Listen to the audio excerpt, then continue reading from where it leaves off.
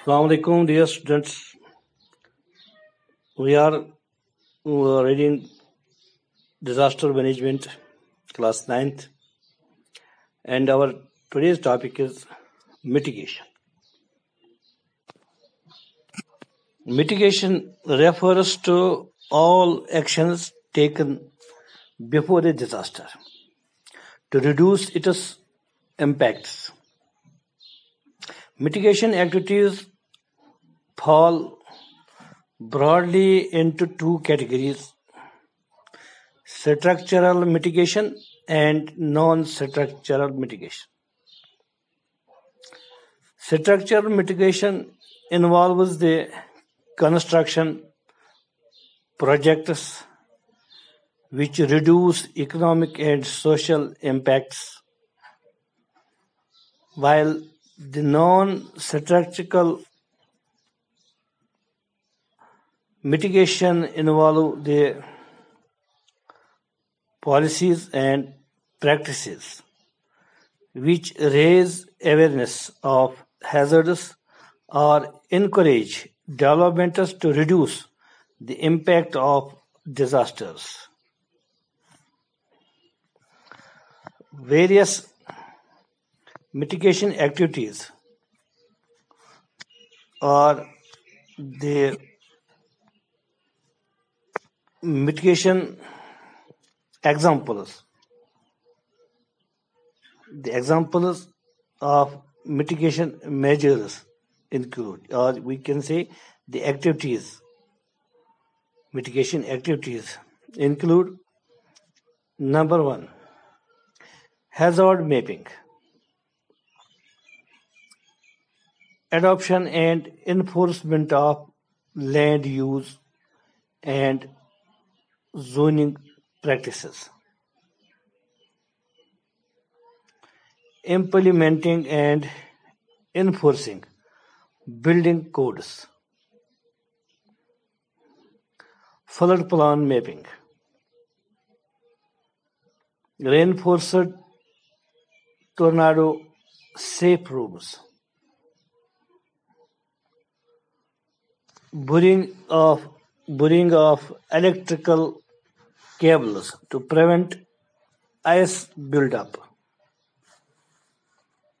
raising of homes in flood-prone areas. Disaster mitigation public awareness programs,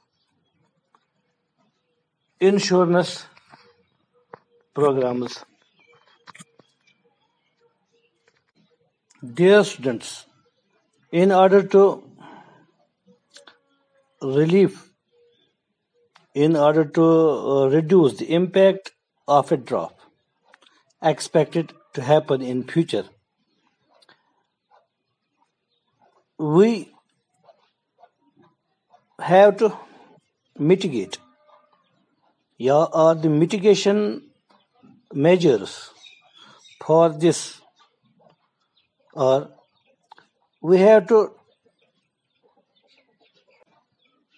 review and strengthen the traditional water harvesting structures like canals, tanks, etc.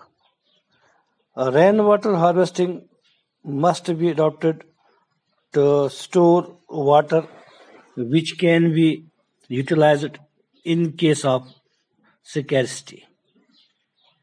Construction of dams can be supplied in times of drought. Construction of dams from which water can be supplied in times of drought. Desalination of salt water to produce fresh water suitable for human consumption or irrigation. Monitoring mechanism utilized to detect the early onset of drought and its potential impacts. Awareness programs and its help to prevent the occurrence of drought situations. crop insurance provides a relief to the farmers who have lost their crop due to drought, drought and or acute water shortage. These are the mitigation measures by which we can avoid or we can minimize the effects of